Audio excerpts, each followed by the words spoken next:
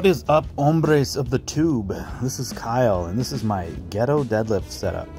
I've got some 35-pound bricks, I've got some ratchet straps, and I've got a couple of dumbbells ratcheted onto a 15-pound barbell. All of this, guys, was less than $100. Matter of fact, I think it was probably less than $50 because I got some pretty good deals on the weights, all used. So this is 215 pounds right here. If you wanted to get the same weight in like some brand name fitness supplier like Rogue, you're going to be paying about $1 a pound or more. I don't got that kind of cash flow. I don't know about y'all. I'm just starting out on this YouTube as like a side gig.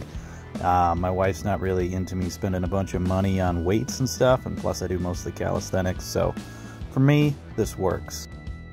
So right here I'm just adding an extra 25 pounds on each side with a chain that I got from Lowe's. The chain was like $5. It weighs about 12.5 pounds. Two of them together, that's 25 pounds. So it's pretty even on both sides.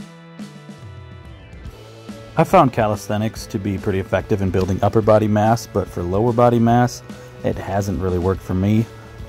Probably because the legs are designed to hold up your body, so it's not really enough resistance. So squats and deadlifts are my two go-to weighted exercises for building lower body mass. I've seen some significant progress in the last year or so since I started. And this is just my home setup right here. Cranking out the third rep on the 290. Drop it down, step over it, walk away. And I'm going to go ahead and load up the bar with some extra weight for a couple of heavy singles here. So just go ahead and put a little, whatever these clamps, over the bar and put a little hair tie to keep it from sliding. And it should be good. Yep. Perfect.